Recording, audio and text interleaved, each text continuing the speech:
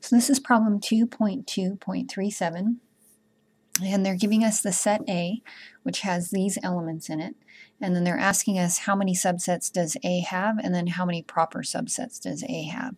The answer to these questions is actually formula based, so the number of subsets in any given set is actually going to be 2 to the n, where n is the number of elements in the set. So if we count the number of elements in this set, there's 1, 2, 3, 4, 5, 6, and 7 elements.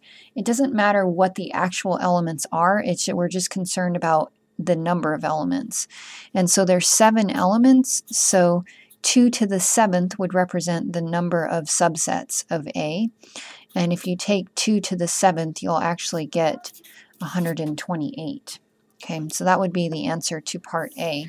The number of proper subsets is always going to be 2 to the n and then minus 1. And the reason for that is the proper subset removes the set that is equal to the set A. So it's going to be all of these sets minus that one set that is basically the full set there. Okay, so in this instance, we would have 2 to the 7 minus 1.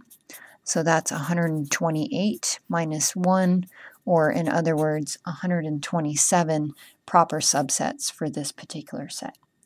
And that's always the way it's going to be. Subsets always have 2 to the n, sets always have 2 to the n subsets, and proper subsets, it's always 2 to the n minus 1. Okay, and that's it for this problem.